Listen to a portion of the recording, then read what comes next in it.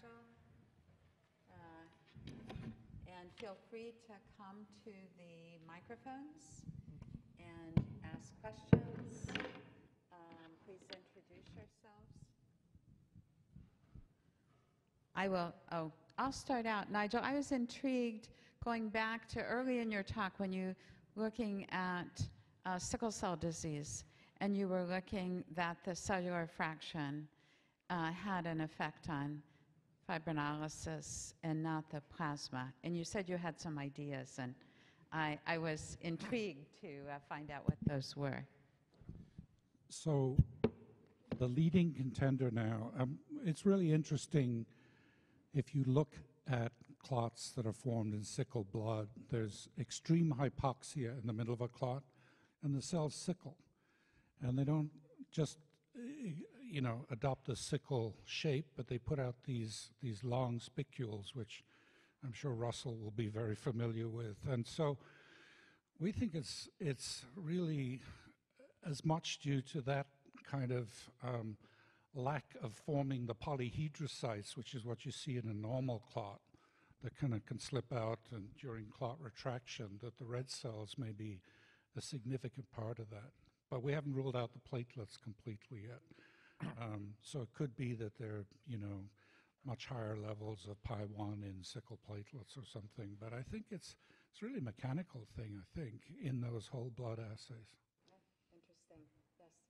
Yes. Yeah. Dr. Wolberg, Dr. Key, thank you very much. That was excellent. I'm really glad to see this. Peter Sagan, Penn State. So, Dr. Wolberg, I appreciate you showing the plasmin assay because it's very exciting from the standpoint of exogenous estrogen.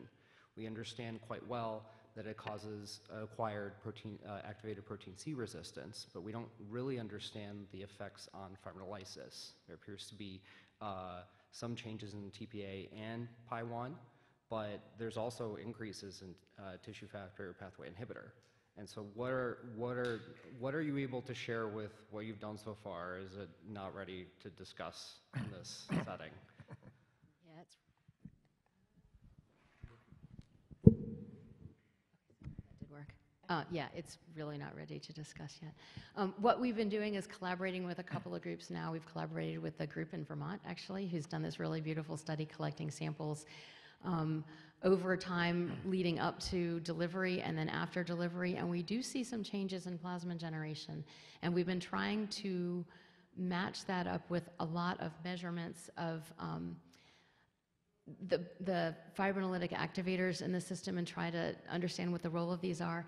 It gets complicated because, like I said, we don't think we're very sensitive to endogenous levels of TPA because we're having to trigger that with relatively high concentrations of TPA. And that leads us to question what we're seeing in terms of whether it's significantly elevated levels of Pi1 or whether we're still exceeding those levels in its sensitivity. I can say with certainty we see differences. We just don't know yet what the molecular mechanisms are that are driving that and what role that would necessarily have in the sort of hours and days subsequent to delivery when those levels are higher. We are about to get some samples from another investigator who is doing a longitudinal study of young women first taking oral contraceptives and moving forward, and I don't know what we're going to see in that setting. And so hopefully we'll have that, but as somebody said to me, who knew it would be hard to keep teenagers in a study longitudinally?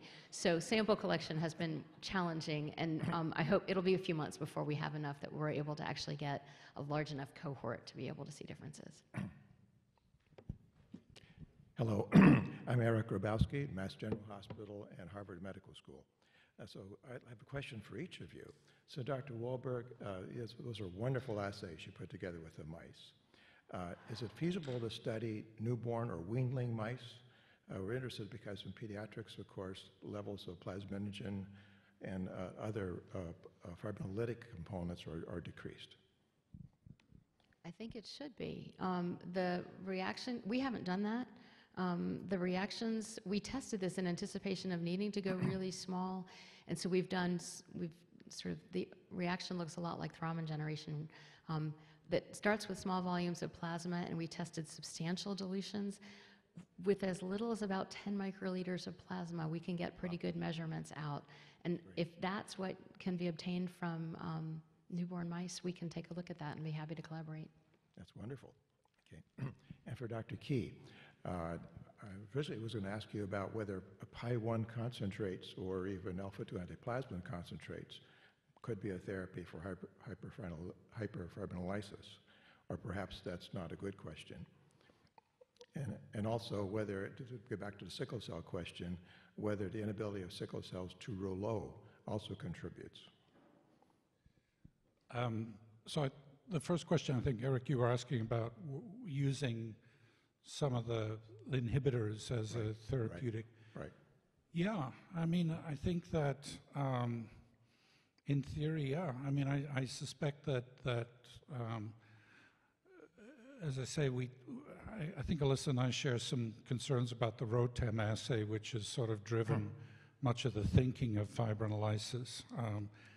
I'm really a fan of the clinical trial. The clinical trial, I don't think, lies to us in terms of real early value, and that's where the fibrinolysis has to be happening. So, you know, tranexamic acid is a cheap way of inhibiting fibrinolysis and is shown to be beneficial, but it led to a lot of controversy among trauma surgeons for reasons I didn't fully understand. I have to say, I think that they were perhaps a little bit obsessed with what they were seeing in the ROTEM. So, yeah, I mean, is it what the window of what the therapeutic window, the safety is of giving those things, of course, but yeah, I would think something like alpha-2 antiplasmin. I don't know. I think we did measure those levels actually in the trauma patients. They're not that depleted. But, you know, I don't think there's a lot of information about that.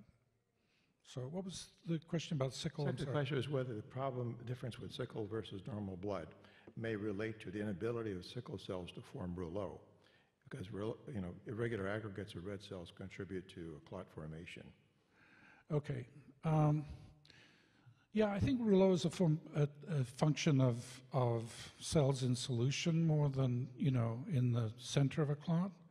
I don't know if I'm addressing your question, but it's really remarkable, the paper that Camille Face did with Raphael Polinsky to look at the sickled cells within the nidus of a thrombus. And if you know, they're trapped there. They're not going to get anywhere. And if the PO2 is 10, which is what it is in the center of a venous clot, they are going to sickle, and they're going to stay sickled.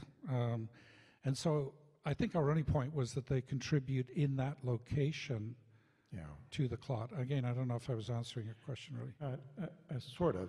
What I'm referring to is that if you have very decreased ionic strength in a solution, as happens say with certain contrast media, the red cells will start to clump together and form rouleau with offshoots, making irregular aggregates, and that can lead to clotting. And in the body, I don't know, that may also physiologically play a role in venous thrombosis, where you have near stasis. Yeah, sure. You know, I think there's lots of possibilities. It's a fascinating disease, but. Okay, thank you. Christina Haley, Oregon Health and Science University. I might reveal my lack of knowledge and get my hematology hat removed. So, thinking about that quote you shared, Dr. Key, of from long ago, of how fibrinolysis was so long and this prolonged thing that we observe. So I was wondering, why is the early administration of TXA so important if it's this really long, drawn-out process? So I think that's an important question. That so I guess my view of the world would be that there's in actively bleeding states, and this is different from prophylaxis, but actively bleeding states, presumably one of the triggers for turning on fibrinolysis is the formation of fibrin.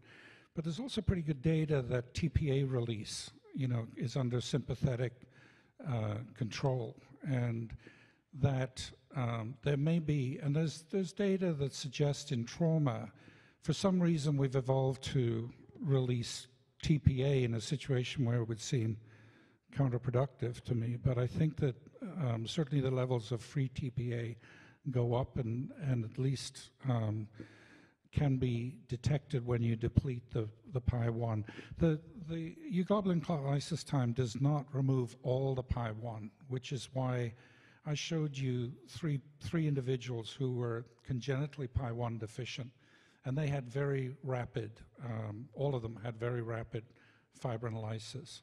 So pi1 is a big driver, I think, in terms of, and it doesn't take that much to change the euglobulin clot lysis time. But I think that in trauma, I mean, we were amazed to see 50% of these individuals had evidence of hyperfibrinolysis. We haven't looked at the later time points, though. We haven't had those samples. So the dynamic question is the next question, I think, to get at with these assays, both with, you know, plasmin generation. Thank you. Thank you. Richard Berwick, maternal fetal medicine from Los Angeles. Thank you. Excellent presentations. My question also gets to that on TXA as OBGYN.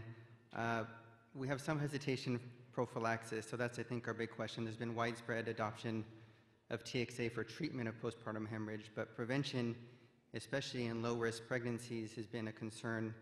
We haven't been entirely sold by that, those recent publications, given the limited benefit. I'm wondering on the PGA assays, could you use that to determine who might benefit most from TXA ahead of time, so that way we could reduce universal administration and maybe have a target population that would seem to benefit the most? That would be really exciting if we could. I think what that asks, you know, it would have to be done substantially in advance because there's a lot of preclinical steps that need to be done to get to the assay. The other great limitation is that it probably would not fully recapitulate what the actual cause of bleeding is, because we're adding the thing that's triggering that process, and that would be difficult to simulate. It's probably worth taking a look at. I'm not sure how I'd predict how that study would actually come out, but if we can certainly try that and in certain ways see. The other problem with carrying that out, I think, is just the number. We'd actually have to see bleeding events in order to be able to know if we were preventing bleeding, and the idea of how many samples it would take for us to look and see that it may not be feasible to carry out the assay. It's reasonable throughput, but probably not large enough for that setting yet. Perfect, thank you. And if I could add just one, based on that, like you said, from the data that you have, do you see that those, based on the variation of the assays, I mean, I'm assuming that you have bleeding complication data from those patients because it was given prophylactically. Were you able to then look at those that did and did not have bleeding complications? In that study, there was no bleeding complications. Okay, okay, thank you. Roshni Kulkarni, Michigan State University. Outstanding talks. I'm like, my brain is reeling from fibrinogen and fibrinolysis. I just had a question. Is there like, with these assays, do they change in multiparous, whereas with nulliparous women and over age, you know?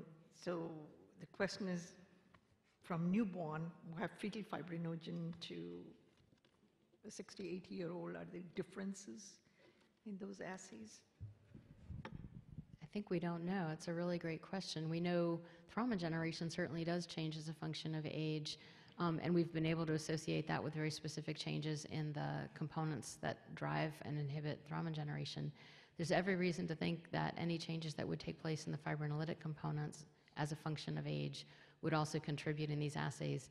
And the ability to pick that up would depend. It might actually take a suite of assays that have increased or decreased sensitivity to various components in order to tease that out.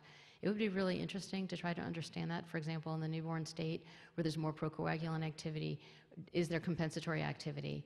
And so it'd be great to be able to look at these in parallel and really develop a three-dimensional appreciation of the mechanisms driving and inhibiting clot formation and fibrinolysis. Yeah, I don't have anything to add except as someone who's aging, I'd like to know the answer, but we don't know, so. Then I'd love to thank our great speakers for this first session again. And, help yourself to snacks, and we'll resume in 15 minutes or 14 minutes.